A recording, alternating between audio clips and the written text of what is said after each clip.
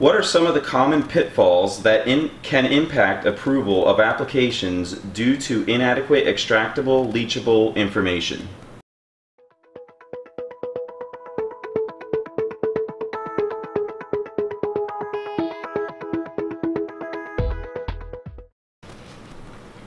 Extractable and leachable safety assessments can be some of the most challenging review issues in an application, requiring a coordinated effort between the CMC and toxicology review staffs.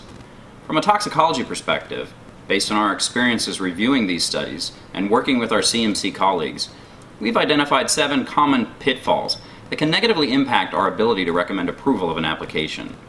These are, number 1, presence of compounds above the qualification threshold that have not been identified.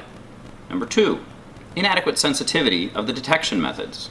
Number 3, use of an inappropriate qualification threshold.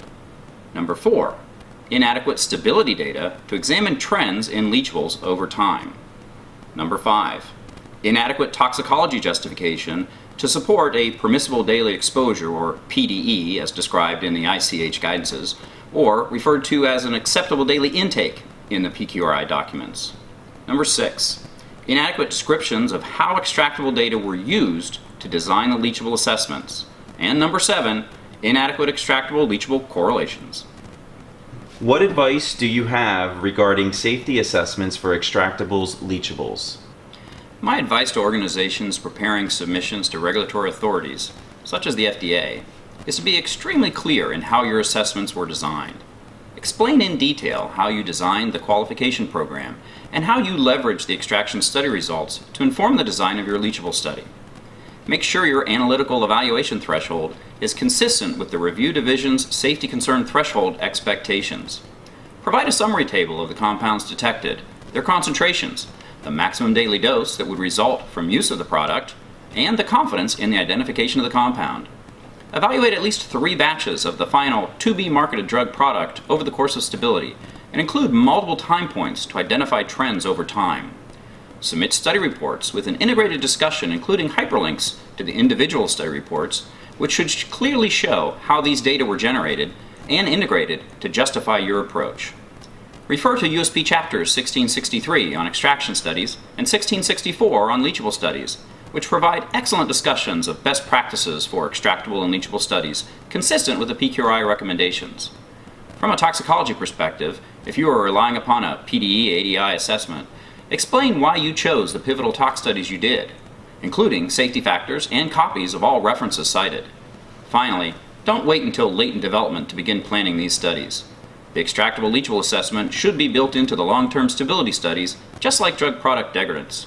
Adequate planning and discussion with the agency ahead of time is crucial to success. When would a post-marketing leachable assessment be needed? Even after approval of a product, it's not unusual for changes in the manufacturing process to trigger the need for new leachable studies. These data are almost always necessary prior to approval of a new chemistry supplement. A change in the components of the container closure system certainly require reassessment of the original extractable leachable conclusions and likely require new data. But other smaller changes in the manufacturing process may also require reassessment of the existing extractable leachable data and may well require new studies. Examples include changes in excipients in the drug product formulation, changes in raw material suppliers, changes in sterilization methods, storage conditions or shelf life, and even changes to the upstream manufacturing process. Each of these can result in changes in the extractable leachable profile, potentially even introducing new chemicals, and require reassessment of the existing toxicology risk assessments. It may be possible, depending on the nature of the change, to design a bridging study or use a simulation study to address minor changes, if there are adequate data to create a bridge. Planning ahead and obtaining agency feedback on your plan will hopefully prevent unnecessary delays in implementation of manufacturing changes.